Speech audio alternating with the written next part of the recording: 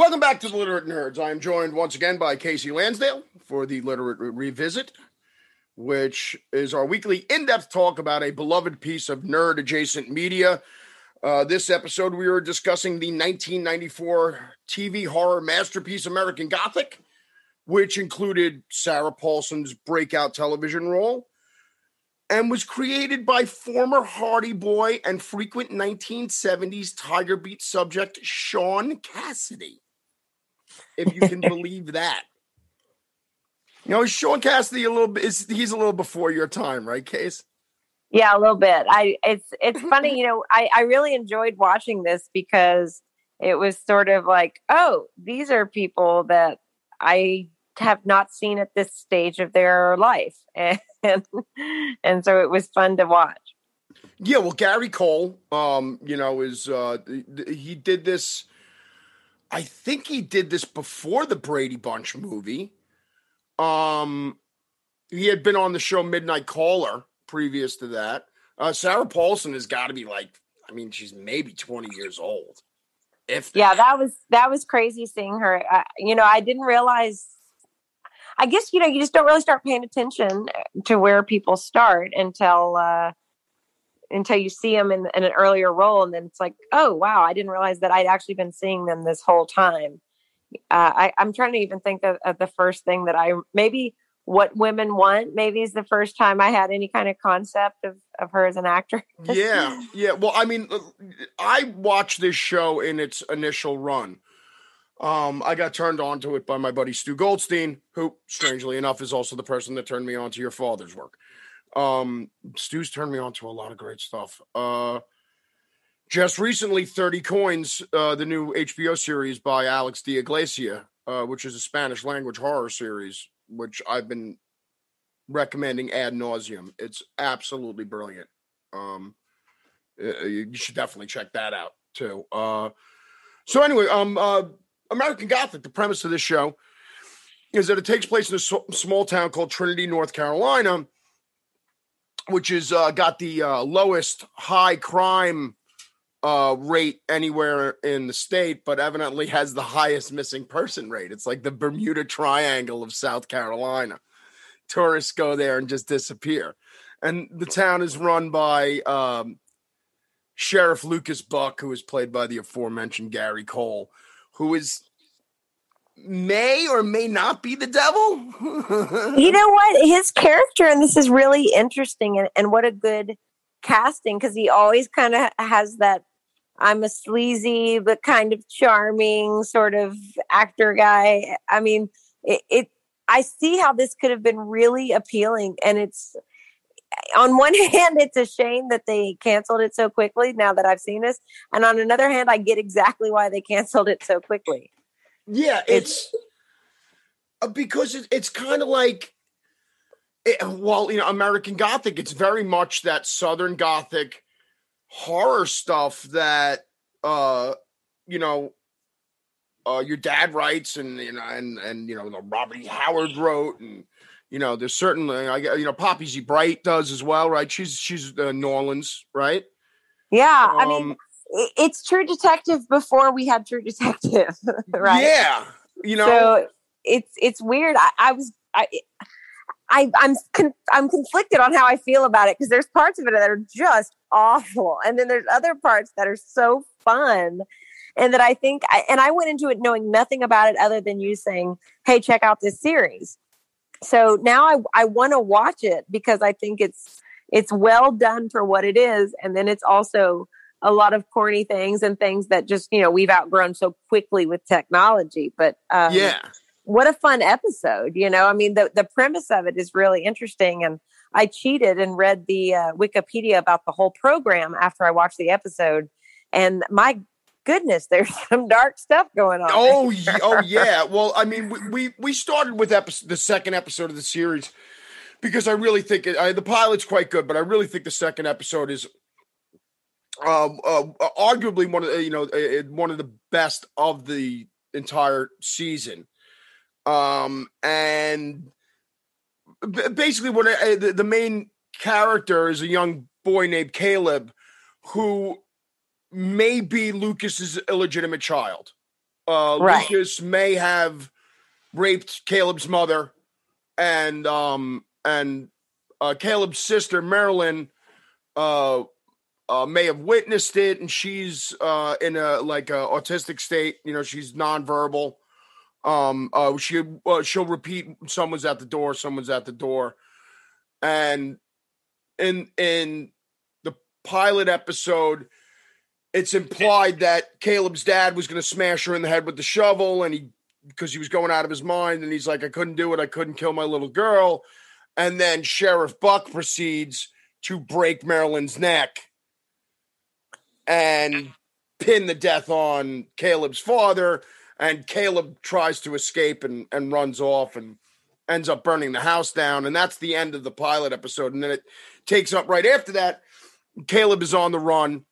And we meet Dr. Crower, who is the Newtown doctor, who is very suspicious of Lucas Buck.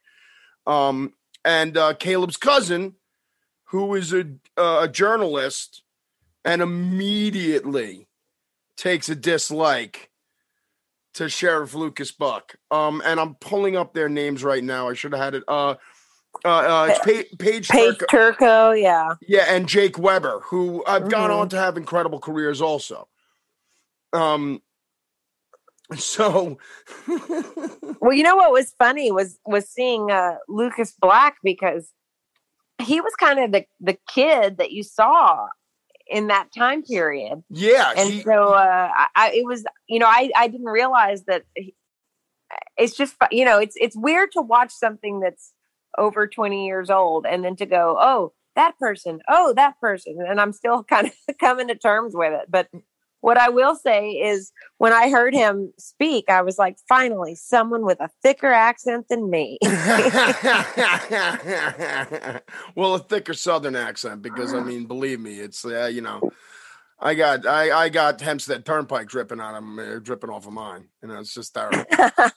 That's right. Yeah. It's funny.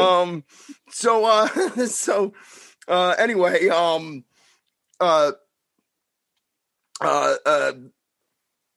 the doc takes a ride back to town with the sheriff's deputy, and the doc's pressing him about it, and he's, says, Lucas gives people second chances, and the doc's like, yeah, but second chances no matter what it costs you. And then there's this really awkward conversation between the deputy about the fact that Caleb's father allegedly killed himself with a pen, and of course it's the pen that Lucas took from the deputy earlier, so that way he can, he's got the deputy as a scapegoat later on, obviously. Right. So then we see that the medical examiner is in on it, and he's going in to falsify the autopsy, and after he falsifies the autopsy on the dad, and then falsifies the autopsy on Marilyn, and the lights start to flash, the doors slam, blood starts scrolling on the walls, someone's at the door. He gets all freaked out, tears off out of the place, and we find out that the school marm, who is played by Brenda Backby, who is Selena Coombs. Selena Coombs is the character's name. She is evidently had some trouble with one of her rowdy students, and he bit her, so she needs a tetanus shot. Right. Yeah, and I love the school mom on this show. I love Brenda Backby in this part. She's absolutely fantastic. So she's distracting him. The ME gets stuck in the autopsy room. We go back to Lucas Buck and Caleb's cousin, Gail, and they're basically talking, and Gail informs Lucas that he was there when her parents died, and that he witnessed the parents' death, and that's why she's never come back to the town. So we go back to the doc and the school marm, and he's trying to usher her out, and she's just all over him, oozing sex appeal, trying to get him all head up, as I believe you would say down south. That is correct. And, accurate. And then we come upon the graveyard, and there's the gravedigger and his daughter, who, like I said, that's a weird pairing. The way they portray them, that's a weird pairing. Teapot and Daddy, I guess. Yeah, and like I said, those characters are step right out of one of your dad's books. They're it's bizarre. I think Sean Cassidy might have been influenced by your dad's stuff, because this came out a couple of years after your dad. It came out right around the same time as Mucho Mojo. Well, no, Mucho Mojo was out 2 years before this. So yeah, I'm trying to think of what it would be. So 89, 90. Yeah, there would have been a hefty body of work. You never know.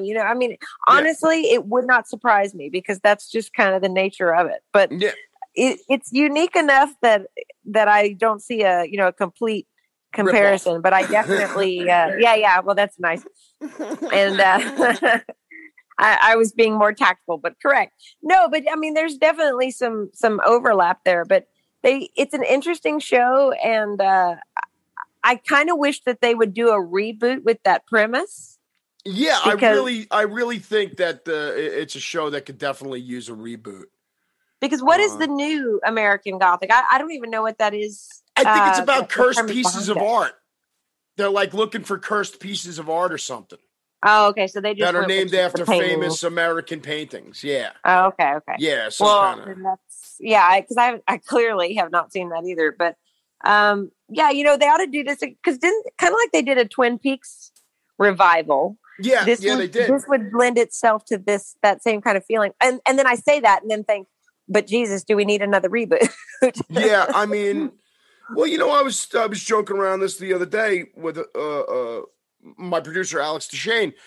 We were talking because I happen to have the Maltese Falcon on in the background, and I was like, people are always complaining about remakes. I said, it's the third time the Maltese Falcon was made into a movie, right? And that's the Humphrey Bogart version. So right. Hollywood's just been, Hollywood's been doing fan fiction and remakes forever.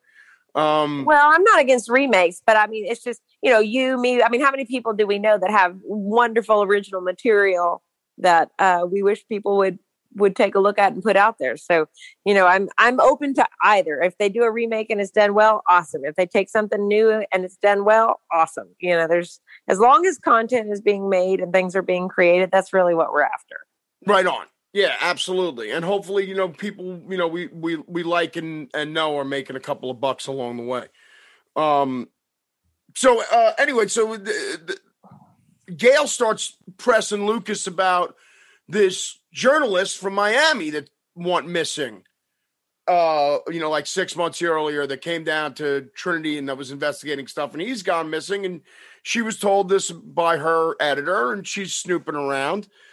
And we find Caleb, after seeing that his sister and his father are buried side by side and having a really emotional moment, takes off and he ends up finding this abandoned house.